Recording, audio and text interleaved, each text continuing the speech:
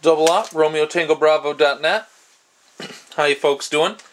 If you haven't watched my first charging handle video, go ahead and watch that. That will be annotated up top. This video really isn't to compare all these together, but actually highlight the middle one here. It's flanked on either side by Ambidextrous charging handles. It itself is an Ambidextrous charging handle. Then we have an OEM with a little bit of modification, and another real popular charging handle, which these four are covered in that other video. But this one here, this is the Mech Armor Defense TacOps-1. It's a really unique charging handle. As you can see, the actual T-handle of it is about twice the size of a standard charging handle. Alright. This Mech Armor Defense handle here, the design is very, very simple. This is all one piece, from the standard side latch to this ergonomic latch back here.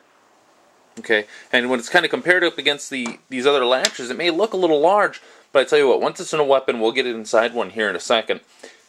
It actually works. I think it's a lot easier to manipulate. With gloves.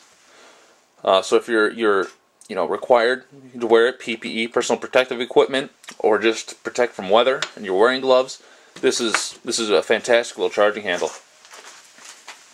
But let's get inside a weapon, and we'll go over it. All right, we'll look at a little bit of the operation of the TacOps-1. So you can use it just like you would any standard charging handle, by either grabbing it here, extending a little bit more if you need to, but it will operate with just grabbing the traditional latch on this side. Very smooth, very tight. It's a little bit wider in there, so it mates up inside the receiver. You can grab it right here. Very minimal moving parts. This thing is caveman simple. No reason to over-engineer it like some of the other charging handles. It's CNC machined out of 775 T6 aluminum billet. Very, very sturdy.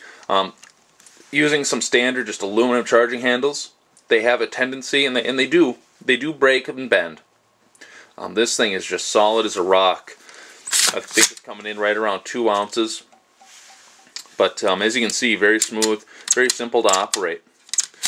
No unneeded pieces in this guy. It is, once again, twice the size. The T-handle here, anyways, is twice the size of a standard handle. But as you can see, once it's in the gun, it's not that big at all. And actually, this is one thing I wanted to highlight, is utilizing some other charging handles, especially from this side. I tend to rack my knuckles a lot on that forward assist. Not so much with this guy. It gets high enough and wide enough away where I don't even have to worry about my knuckles hitting that guy. This guy really shines as well once you get an optic on this gun. Especially a larger optic. It's maybe, your eyepiece is sitting back here. This gives you enough room to get up underneath and onto the side and work this guy. So, very, very intelligent design. So the TacOps-1 Ambidextrous charging handle for Mech Armor Defense, fully machined, CNC machined out of 775 T6 aluminum billet. Very sturdy, very strong. There's no weak points that I can sense in this handle, which you can bend and break a lot of those aluminum handles. Very strong, simple design, which lends itself to reliability. The dimensions inside here are a little bit wider, so they do mesh up with the receiver very nicely, ensuring a nice tight fit. 7-pound spring is running this system. Locks it up tight, keeps it locked up, especially under suppressed fire. This roll pin here, that's 40% larger than this competition. 40% larger even than what's used in like the BCM gunfighters. Does a couple things: increase the surface area to help relieve a lot of the pressure that goes onto a roll pin. But what's really neat about this guy, I don't know if we can get her on camera here. Let me get on my flashlight. I don't know if you can see that in there, that little glint of brass. It's a little too bright. a little glint of brass in there. What that is that's a little brass rod, a little fitting that runs inside the coiled spring. So it runs inside and it does a few things. One, it stabilizes the travel of the spring in this guy, and it's domed, so it acts like a self-lubricant. Brass has a high lubricity just by itself, so it helps lubricate the mating surfaces of the steel latch for real smooth action. And it actually, what's neat, is it fits inside the spring hole to block debris from entering. So when it's just in a static state like this, not depressed, sitting in your gun, you're in a harsh environment, that spring hole is plugged. So you're not getting a lot of dust, dirt, debris that you might get into a system like this, where all your springs are exposed. Everything is exposed. Okay. Jams up, gets all dirty. This is getting kind of loose. It's starting to bend. It's just aluminum. Another design here. This guy opens up nice and wide. Get all sorts of rocks, dirt, whatever in there. So